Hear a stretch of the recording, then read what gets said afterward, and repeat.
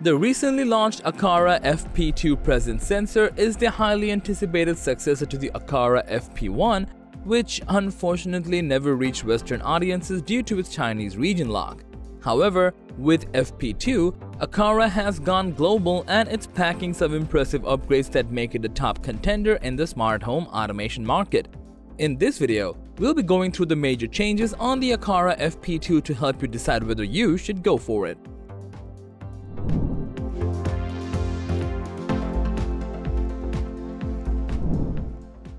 The biggest change that has occurred is on the compatibility and regional side. As mentioned earlier, the Aqara FP1 Presence Sensor is a Zigbee-based device that was designed to work with Aqara's other smart home products. However, the device was region-locked to China, making it difficult for users outside of the country to use and integrate it into their smart home systems. To use the Aqara FP1, users needed to have an Aqara hub or gateway device which acts as a central hub for all of Aqara's smart home products. Once the hub is set up, users can pair the FP1 with it and then use it to control other devices within their smart home system. Fortunately, the Aqara FP2 has been designed to work with a wider range of devices and is now available globally.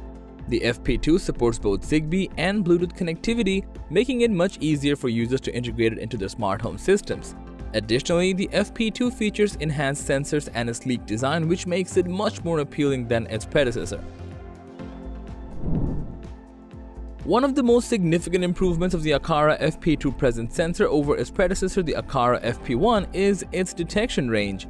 While the FP1 had a maximum detection range of 5 meters, the FP2 has an impressive detection range of up to 8 meters. This means that the FP2 can detect movement from further away, making it ideal for larger rooms or areas where there is more distance between the sensor and the object it needs to detect.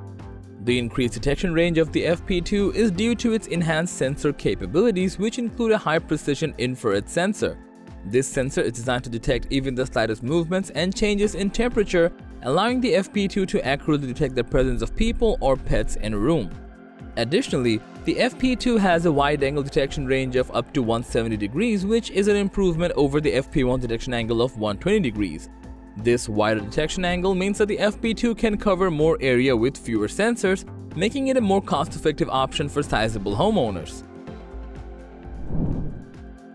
Other notable changes that made their way on the Aqara FP2 are voice control, improved battery backup, and an intelligence sensor that can be used to detect the level of ambient light in the room and adjust the brightness of connected lights accordingly. While the FP1 had a battery life of up to 2 years, the FP2 can last up to 3 years from a single charge. FP2 is compatible with both Amazon Alexa and Google Assistant, allowing users to control the sensor and the smart home devices using voice commands.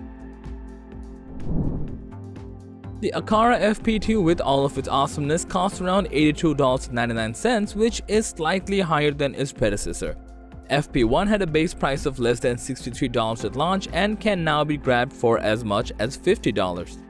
Ultimately, the choice between the Aqara FP2 and Aqara FP1 will depend on your specific needs and preferences.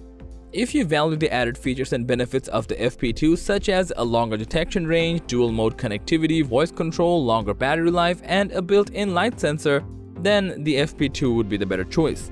However, if you require a more affordable option or if you only need the basic functionality of a Zigbee-based presence sensor, then the FP1 may be more of a suitable option for you. So that was all about the Aqara FP2 versus Aqara FP1 Presence Sensor. Thanks for watching this video. Like, comment, and share with your friends if you found this video to be helpful. And don't forget to subscribe to our channel if you want more videos like this on your feed.